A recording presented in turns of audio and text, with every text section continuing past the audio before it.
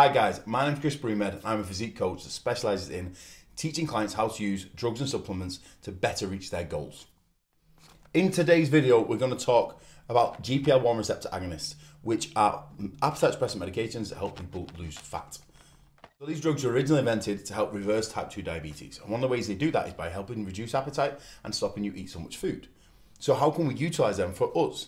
Well, whether you're someone who just struggles with appetite or you're really far into a diet and your hunger's been driven up, these can help just give you the control back.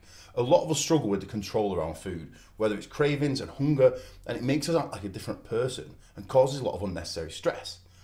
So by utilising these medications, we can just give the control back. And I know that because before I was able to recommend them to anyone, I had to trial every single one of these, which is why I'm talking about today from experience and as a knowledgeable professional. So the first one we're going to talk about is liraglutide.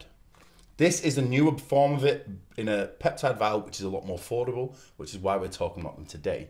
Because the things you'll be seeing in the past are things like the skinny jabs and skinny pens, which came around about 5 years ago originally. No one really knew what they were, there wasn't much information on them. All they knew is it helped you lose weight. Now there's people like myself talking about them with more experience and more knowledge. We're able to give a little bit more detail on how that works. So this is what you'll originally see, the short-acting version that looks like an insulin pen because it's brought in the same way. Has a dial on the side, you set your dosage, and you take that at least once a day, or sometimes twice a day. But the drawback with this is it's quite expensive. So we've now got a peptide vial.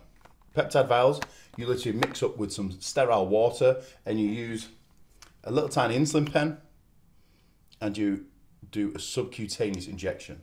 All of these are injectable, by the way, so you're going to have to do a subcutaneous injection regardless. So that's literally just grabbing the skin and you do a small pin prick, literally, a tiny little pin.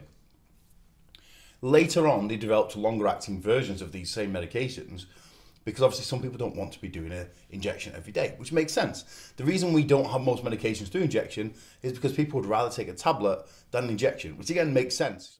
A better way to take medication and a less toxic way to your body is actually through injectable. So the longer acting versions are dulaglutide and semaglutide. There'd also be another pen here in the semaglutide form called ozempic. You might have heard ozempic fat loss pens. The ozempic pens are 4 times the price of these and they do the exact same thing. And I know that because I've taken the ozempic pens as same as these and all the other medications. But we've also got the dulaglutide, which we'll class more of a medium acting one because it lasts for about 5 days, but it's a one-shot pen. So this one, you can't change the dosage on like you can do with these very easily. And these, you literally just, like an EpiPen, stick it in and it fires the pin into your body, shoots the whole solution in. Kicks in after about half a day, continues getting stronger. Second day, you've got no appetite, you feel sick. Third day, fourth day, same. Fifth day starts to come back.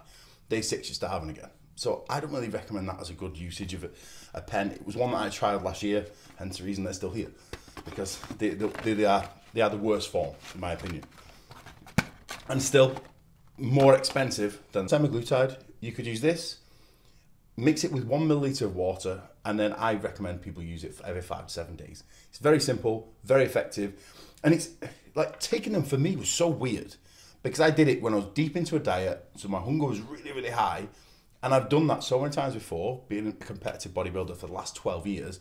So taking every single drug and supplement that we've got known to man, most of the ways we suppress appetite are with stimulants. They make you feel awful, you feel jittery, and you can't sleep, and you feel anxious all day.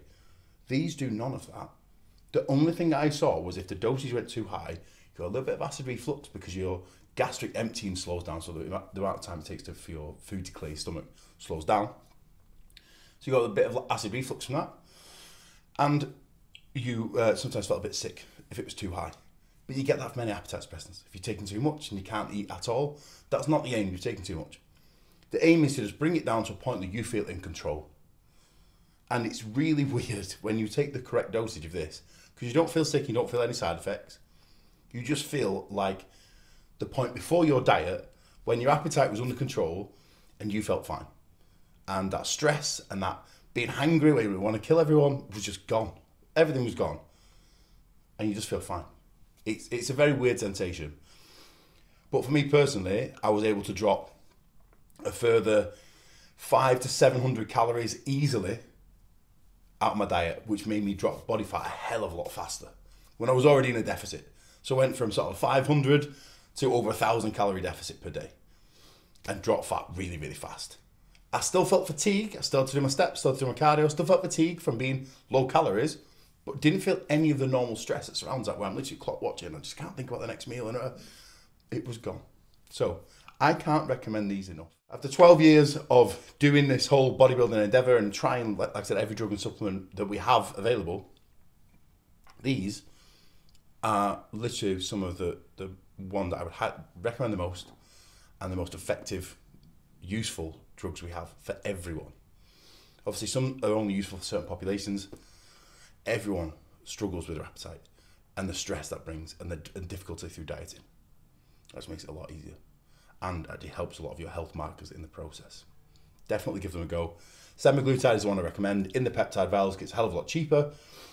Simple to adjust the dosage, simple to mix, store it in the fridge, take a shot every 5 to 7 days, and then just relax and watch that body fat come off.